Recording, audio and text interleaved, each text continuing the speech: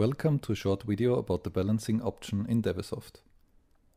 To demonstrate, we have prepared a demo kit with an encoder and a disk, where we can mount screws, and an accelerometer to measure the vibrations. For data acquisition, we use the dual-core series amplifier with 8 channels ICP and 2 tachometer inputs. In DEWESoft, the accelerometer is automatically detected by the TET interface. We can name the channel, check the sensor, working nicely, and that's it. Everything straightforward. We add the balancing option from the module manager. Then we select the accelerometer as input channel, single plane, perform the measurement at 3000 RPM, and set the counter input to the 360 pulses encoder on channel number 7. Let's start the measurement. And there's already an auto-generated screen for balancing. The balancing procedure consists of 3 steps. We start with the initial run. Just run the machine without modification.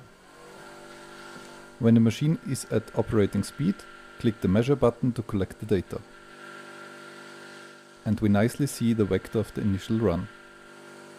We can switch on the names in graph for more clearance. Click Next. Now we come to the second step. Please switch off the machine first.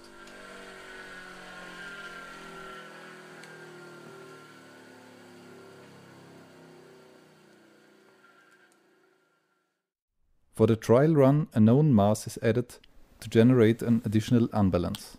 We weigh the screw and it's 0.88 grams.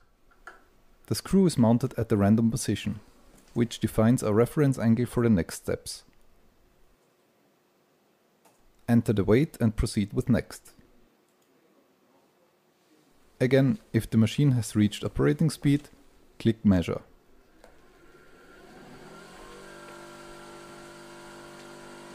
As you can see, the vector is now longer, indicating more amount of unbalance.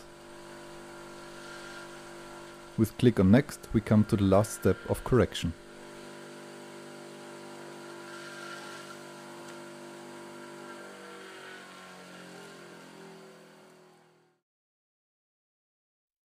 We look again at the plugin screen, and there we already got a suggestion for the correction mass and its angular position, 0.91 grams at around 90 degrees.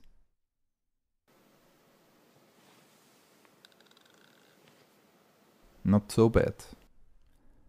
Remove the screw, mark the position, and count 90 degrees onwards in the direction of motion. There mount the correction mass.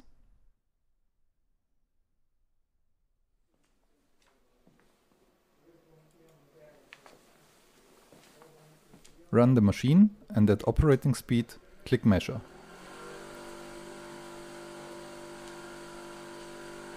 The vector looks much better now.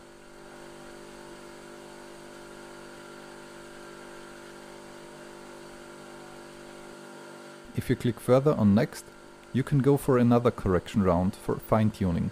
This you can repeat until you're satisfied.